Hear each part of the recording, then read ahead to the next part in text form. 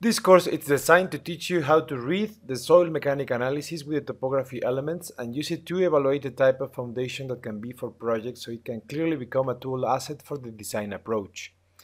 Land movement and structural analysis are the foundation elements for the project structure, and they are mostly based on the assumption of 2 or 3 study points.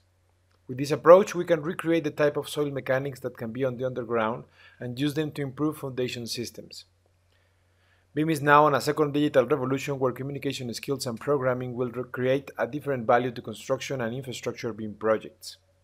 The core stream will be reflected in responses and computer analysis rather than handmade models. This course sets basic knowledge for structural and architectural models using the site layers according to soil mechanics.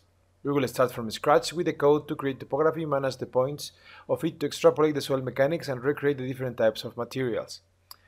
Communication is a core competence required for a fluent BIM coordination.